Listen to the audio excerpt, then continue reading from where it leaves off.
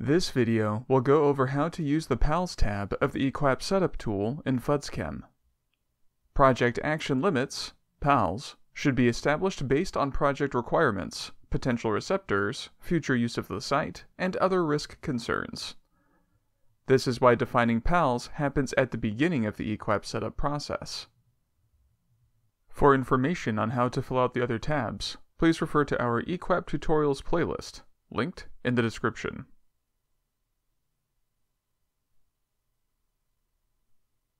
Go to Tools, Data, eQAPP Setup. Select your project, then click on the PALs tab. The left-hand column displays PALs that you can copy into your project. The latest versions of the EPA regional screening levels are available, in addition to other screening levels approved by the EMCX. Let's add the latest EPA tap water PAL to our project. To make this easier, we can use the Filter Source PALs drop-down to narrow down the options. We will select the latest EPA RSL for THQ 1.0 and click the magnifying glass icon. Now, a much shorter list is available. Let's highlight our desired PAL by clicking on it. Note that we could hold down the Control key or Shift key to highlight multiple PALs at a time. Click the right arrow to add highlighted PALs to the project. The PAL will move to the Destination Project Action Limits box in the middle. If we accidentally added a PAL that we do not need, we could highlight it and click the red X. This removes the PAL from the project and returns it to the list on the left. If a desired PAL is not available, you can add it as a custom PAL. We go over this process in our eQAPP Custom PALs tutorial video, linked in the description. Once the PALs have been added to the project, you can review their limits by going to Reports, Environmental Setup Reports. Then, choose either Regulatory Limits or Regulatory Limits by Analyte. We'll first choose Regulatory Limits. Select the project and limit type. In the Analytes drop-down, we can choose either All in PALs or Only in Project. All in PALs would show us all the PAL values we have added, while Only in Project would only show PAL values for analytes in the project. In this case, we have not gotten far enough to add analytes to our eQAPP yet, so this option would return a blank report. Let's choose All in PALs, then click View Report. This report can be saved in various formats by clicking on the floppy disk icon. Let's go to the second report. Back in the main window, go to Reports, Environmental Setup Reports, Regulatory Limits by Analyte. Choose the project. The Include drop-down is similar to the other report. We will choose All in PALs. Let's select all analytes and aqueous matrix only. Click View Report. Each analyte will be listed with its applicable PALs. As we page through the report, we can see that many analytes have multiple PALs available, but some only have one. The Highlight Analytes Without PALs option is something we can use once analytes have been added to the eQAPP.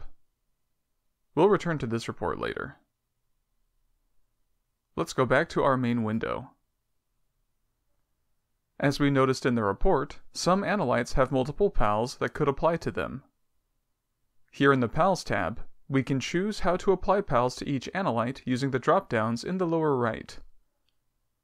Doing so will allow us to associate multiple PALs to the same method later in the PAL Associations tab. Then the system can auto-populate the PALs and Project Quantitation Limit Goals, PQGs, on the Analyte Limits tab accordingly.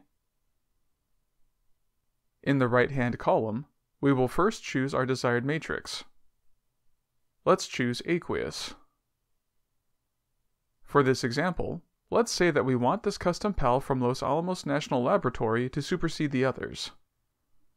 pals at the top will be prioritized over the ones below.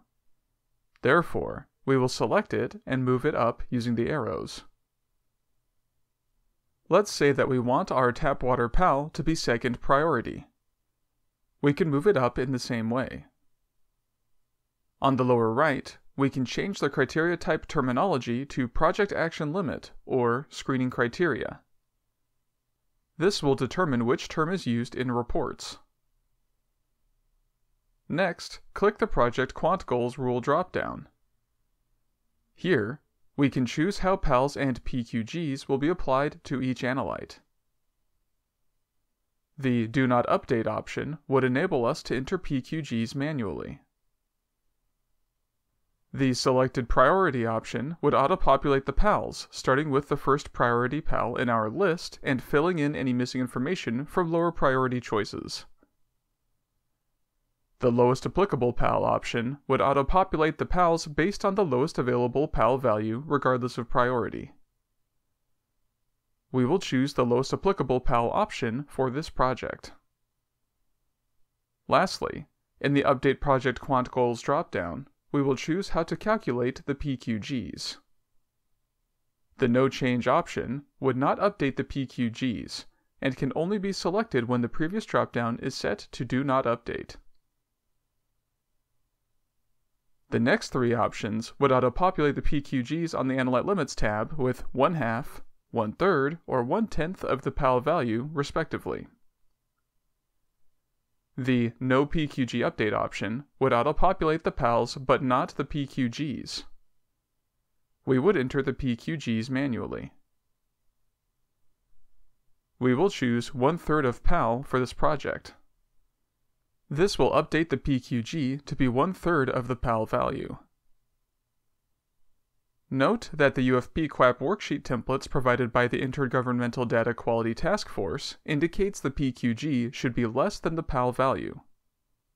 However, they do not specify what that number needs to be.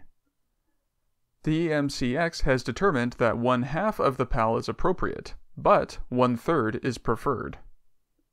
If you do not want to use 1/2, 1/3, or 1/10 of the PAL, you can choose the No PQG Update option and enter the values by hand instead. Be sure to set up these rules for any other matrices as well by adjusting the Filter PALs by Matrix dropdown.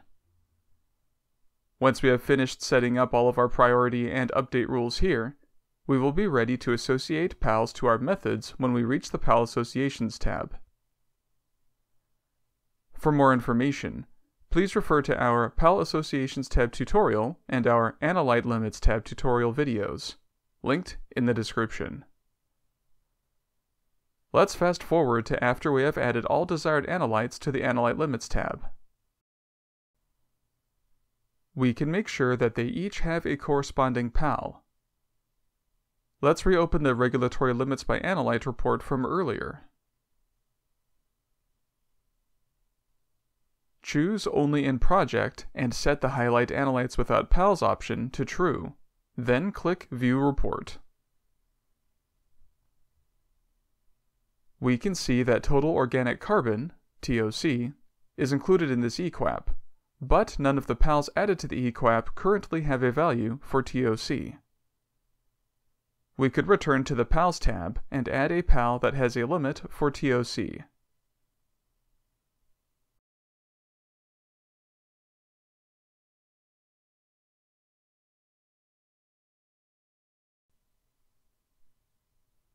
Don't forget to subscribe to the FUDSChem YouTube channel for more tutorial videos. All of the tutorials and playlists mentioned during this video are linked in the description below. Lastly, if you have questions or comments, feel free to contact us at fuds.support@synectics.net. Thank you.